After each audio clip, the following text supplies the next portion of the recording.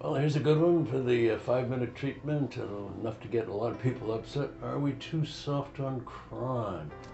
Look, every day we hear lurid stories in the press about somebody who's committed an atrocious crime after being released from prison or out on parole.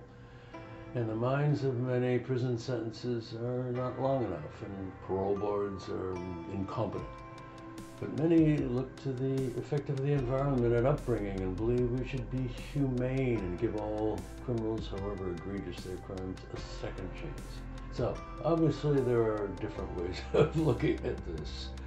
So, let's take a look first of those who say, yes, we are too soft on crime. Well, most of all, I suppose they would point to the fact that a huge number of criminals reoffend within a year. It's simply ridiculous that we tolerate this. The public believes that we're too soft on crime. Every time they take a poll, a huge majority say that punishments do not match the crime. And there are some awful examples. This chap, Roy Whiting, was given 4 years for abducting and sexually assaulting a 9-year-old girl, of which he served 2.5 years. And in 2000, he abducted and killed 8-year-old Sarah Payne.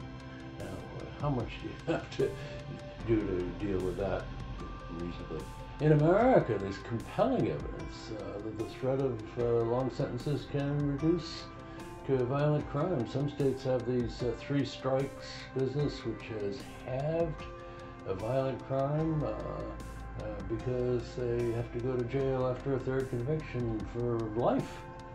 Criminals just make it clear that violence can't be programmed out of them like it was some kind of neurotic tick.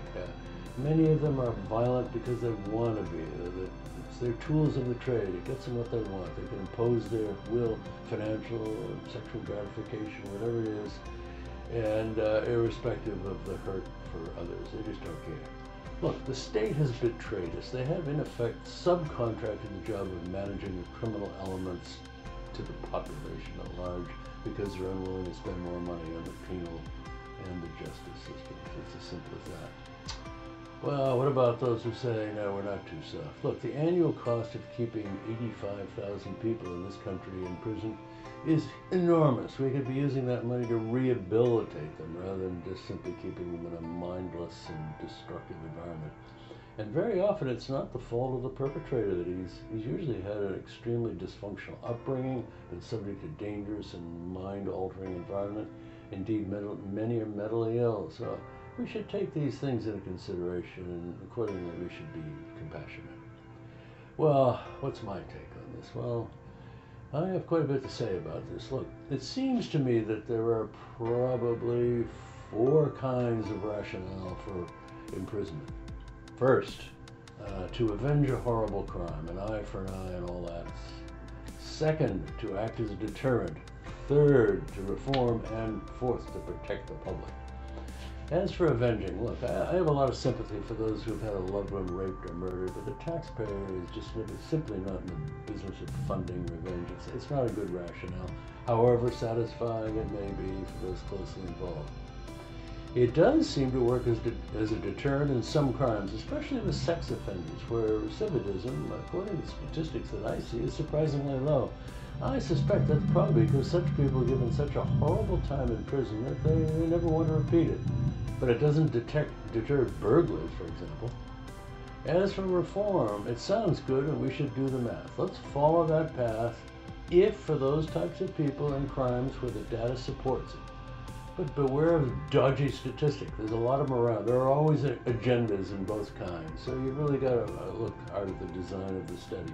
Look, the essential rationale is that of protecting public. Prison should provide a means for ensuring that criminals who are inclined to hurt the public are kept off the streets. Burglars who are incarcerated many times over make a mockery of our community and the justice system. We should have either a 3 strikes and you're out policy, which means life or a very long prison sentence after a 3rd conviction, or at least doubling sentences at each conviction. And as for jihadi terrorists and other criminals with an ideological persuasion, look, we should either deport them or sentence them to life. They're simply not going to become nice after they've been counseled. They have a permanent impulsion to hurt the public, which we might as well face. Well, look, that's it. That's my enlightened view of this subject. I hope you liked it. If you did, give me a like, the usual thing. Subscribe, notify, comment, and so forth. And I'll see you at the next one. Thanks a lot. Bye-bye.